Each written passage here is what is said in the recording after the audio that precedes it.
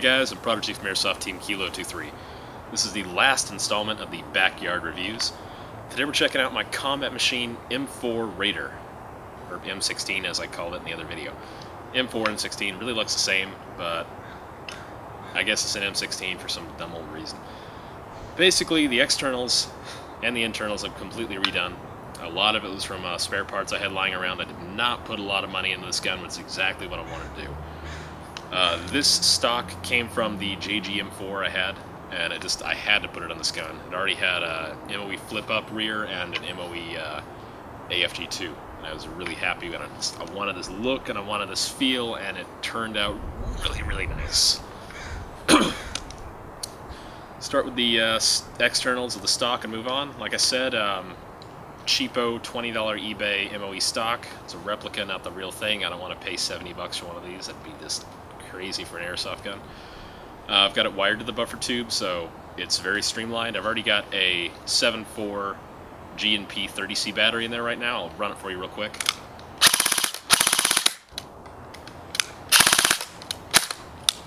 And I'm really happy with that rate of fire. Not a lot of gear noise. Moving up a little bit, it already comes with this pistol grip. MOE rear sight on here, really cheap. Again, about 20 bucks on eBay for a set of those. This is, I want to say, an NC Star green, red, and blue dot sight. I got it really cheap at Airsplat when I worked there.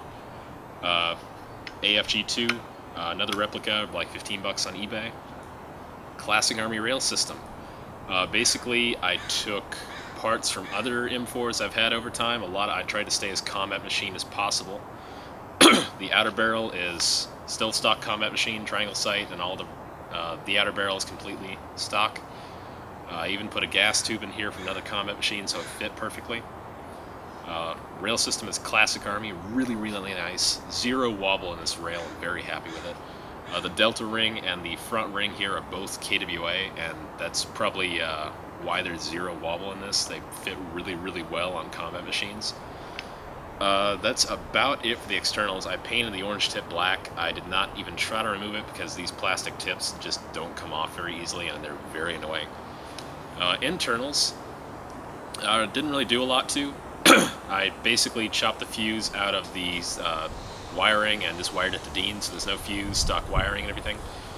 Put a Lonix A1 motor in it with a KWA pinion, because those mesh really, really well with classic, G&G combat machine gears. They sound really good too. Aside from that, piston head, spring guide, spring, they're all stock. I just put a Sorbo pad in here and shim the gears, and that was about it for the gearbox. I try to leave it as stock as possible.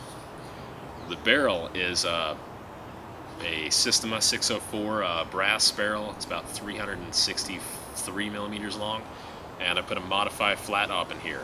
So it shoots, when I chronoed it with my dumb little Gardner chrono, it was shooting 2 FPS, within 2 FPS of 400 FPS every shot, and it's very consistent, and I'm really happy with it. Aside from that, the chamber stock, and that's really about it for this gun. It has a pretty effective range of about 200 feet to a man-sized target with 2.5s, which is what I run it with. It has a good rate of fire, good range, good accuracy, and I'm really happy with it. I've got a couple other M4s right now, and I kind of switch between those for my main mid-range field guns. This is very lightweight. I'm very happy with it, and I paid 150 bucks for the gun, and I didn't put a lot of money into the spare parts, so it's a fantastic little gun for me. This is it for the Backyard Review project until I get some more guns in to check out. Thanks for watching, guys. I'm Prodigy from ASTKilo23. Take it easy.